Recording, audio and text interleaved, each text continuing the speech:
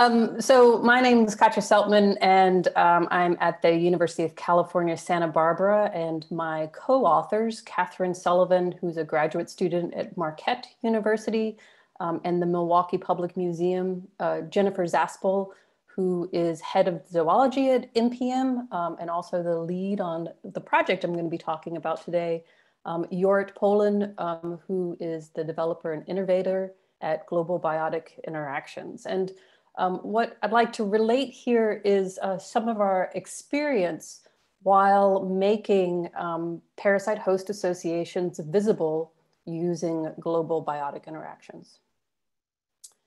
So this is a talk about a project. It's a large NSF Advancing Digitization of Biodiversity Collections project that was funded in September 1st of 2019. The full title is Digitizing Collections to Trace Parasite-Host Associations and Predict the Spread of Vector-Borne Disease. And like many of these ADBC thematic collection networks, it's a big project. Just starting September 1st, 2019, 3 years in running, we have presently 28 total institutions in this project, so it's quite a lot, with over 110 participants. There's a lot of mini goals, but in short, our main goal is to digitize 1.2+ million arthropod records from biodiversity collections. So these are records from natural history collection databases and inside natural history museums. On top of that, the goal of the project is to take at least 500,000 interaction records, biotic interaction records, from these occurrence records and index them through global biotic interactions, GLOBI for short. So a quick introduction to what GLOBI is. Probably not new to folks here in the TDWG community, but it was started in about 2013 by Jorrit and as a means of indexing biotic interactions from multiple sources. So sources can be from natural history collection records, it can be from iNaturalist, also from literature sources. And the strength of GLOBI is that it provides access to the species interaction data by combining disparate and very different data sets with each other. And so for us in collections, this is important. Two things are very important for us. Let's see if I can get my pointer to work. Yeah, there we go. Is this interaction relationship. So there's a museum specimen, and it has a relationship with either an observation or sometimes another museum specimen. So it's this interaction relationship, and then also the citation as it's stored in GLOBI. And the citation is a link to that voucher specimen that is found within the institutional database.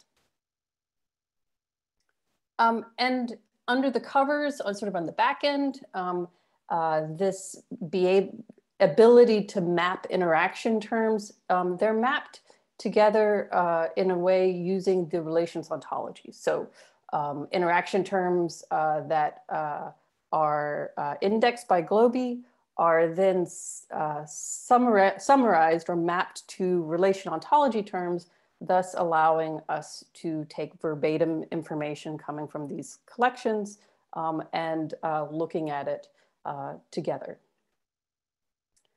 But what our experiences taught us over the course of the project so far is that our terrestrial parasite tracker project is, in order to share interaction information, is very much a software issue, but it's also more of a people issue.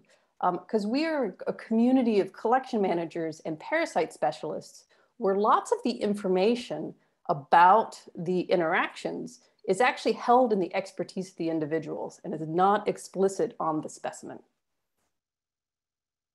So to say the same point again, we have these interactions, and these will be mapped to RO terms, relation ontology terms, but by who and when does this happen? Let me show you a real example. So this is a slide from the Purdue University Entomology Department, and it's a slide of a mite. So it's an ectoparasitic mite of a pocket gopher. The specimen is this, it's somewhere in the center here in this little piece in the middle. And there is no explicit interaction that says that this specimen is a parasite of some pocket gopher. And so there's several options about how this data could be entered into an institutional database. Option one would be that blank is translated into just biotically interacts with. And there's more than two options really. And this would be, you know, this RO URI. And the translation would be mite interacts with pocket gopher. Option number two is a translation that could occur because we know more, or the collection manager actually knows more about the collector in Wilson. In Wilson was a parasitologist. In Wilson collected mites off of animals throughout this person's career. The collection manager or parasitologist also may know that this species of mite is a ectoparasite of a particular species of pocket gopher, even though this information is not necessarily on this specimen. And so option two would be that blank in this case actually means parasite of, which is more detailed information than what is presently found on the specimen. Also then providing translated information that could be potentially more valuable for research. And so some of the solutions or tools that we've come up with in order to be able to enable multiple opinions about the information that's found in the specimens, and to allow collection managers and parasitologists that are with these collections to participate in that activity is one, I think maybe most important in this context, is a translation table that allows for the verbatim data, or the data that's actually how it's written on the specimen label, to be entered into the collection and institution database as it is, without interpretation. But the interpretation is actually a layer that is between the institutions and global biotic interactions.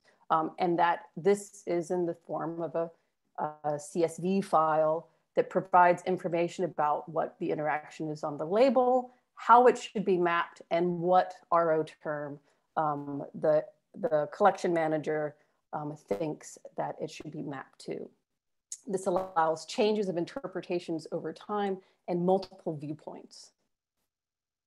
Another tool that has been developed is a project review page.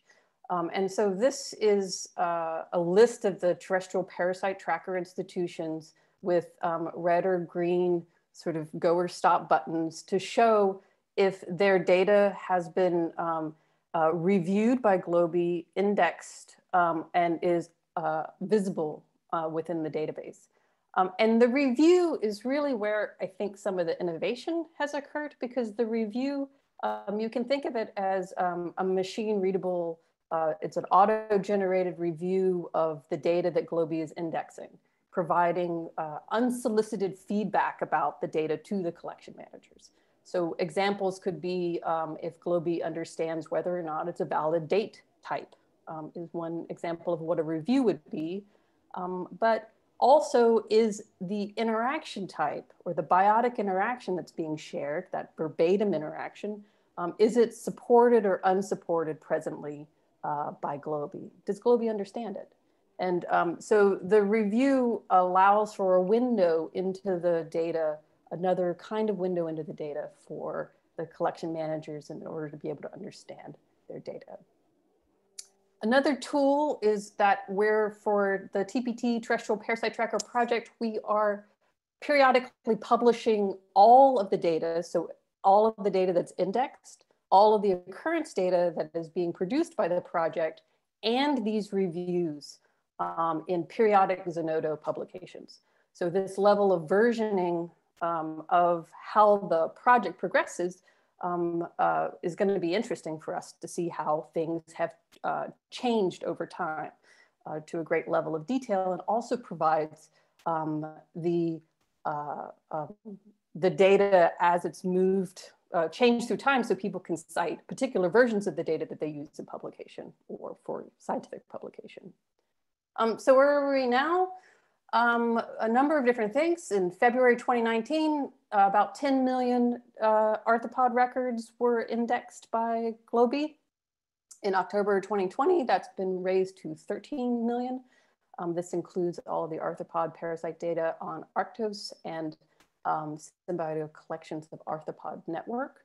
But I think what's more interesting is the percent of interactions within the data set has increased for that many records. That's quite significant. And the kinds of records and the interactions have changed. So there's been an increase with RO relationships interacts with, and if the little bar at the bottom would go away, you could see co-occurs with as well has now been entered into the ethos.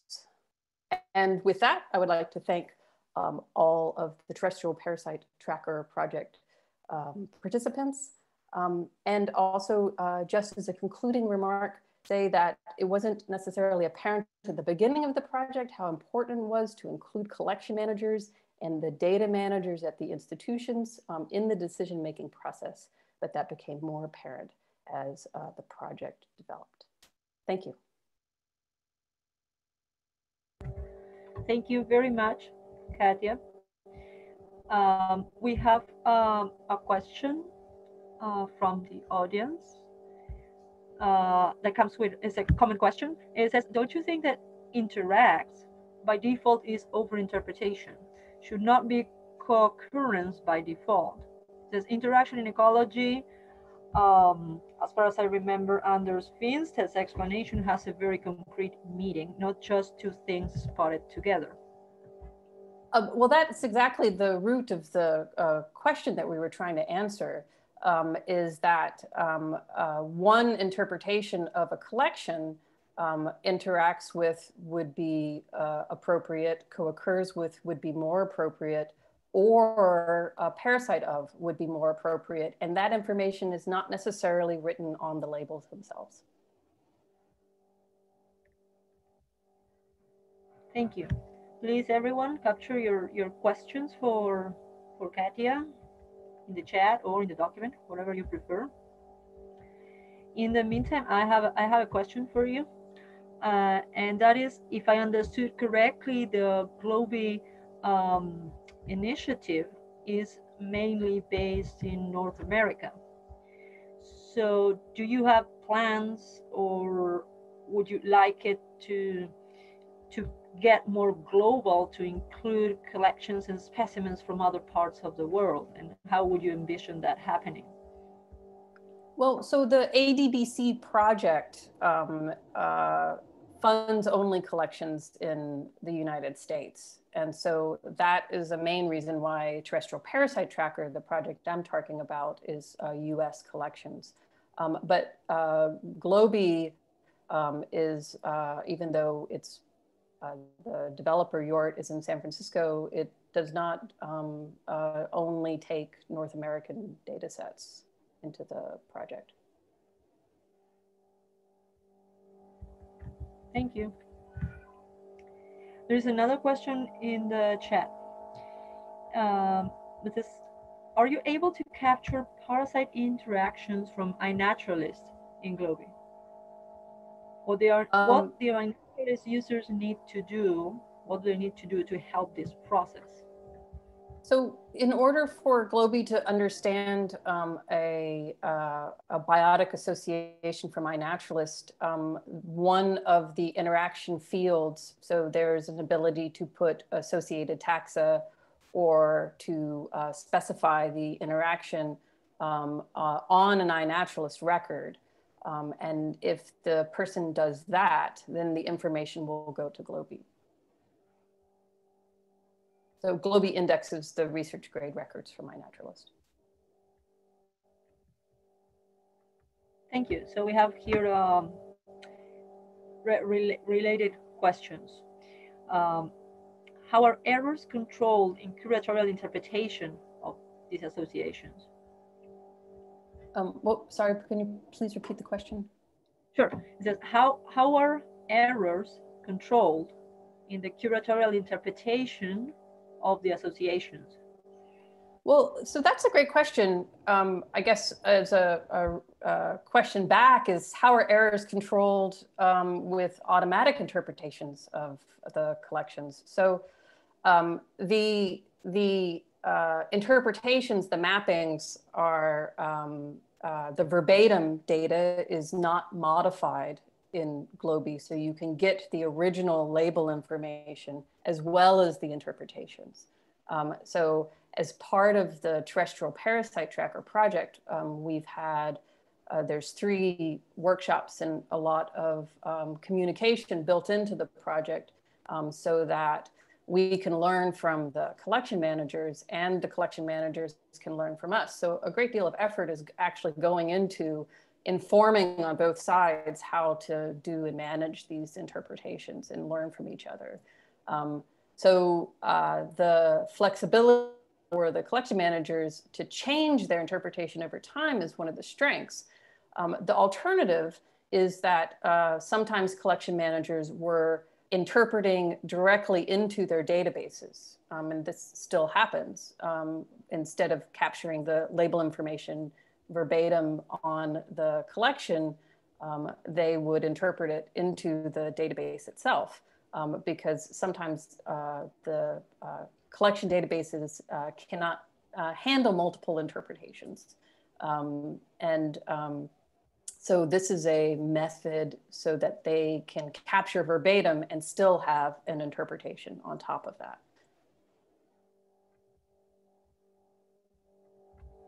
Thank you, Katia. I don't see right now any more questions. I see some discussion. Is there anyone that wants to ask? We have a minute or so left before passing to the next speaker. I'd also like to mention that Jort is in the chat and he's adding more detail in the chat. And maybe we'll add it to the document too, is relating to some of my answers. We are capturing all those comments, not only the questions, but also the comments in the document. So both attendees and speakers can later go into that document and see what has been discussed during the host session. And so there's here another question from the Paul. It says, what can we do to help more collections share this type of data? So the first step is really to let global biotic interactions know where your data set is. And the data set can be a CSV file, a TSV file, or a Darwin Core archive or other format. And so if you go to Global Biotic Interactions, the website, you'll see a link to contribute data. And so you just have to point it out. But in a broader scale, how do we encourage people to share more complex kinds of data sets is, I think, a question really worth talking about a lot more. Thank you very much, Katia. We'll keep discussing this just in some minutes in the discussion session.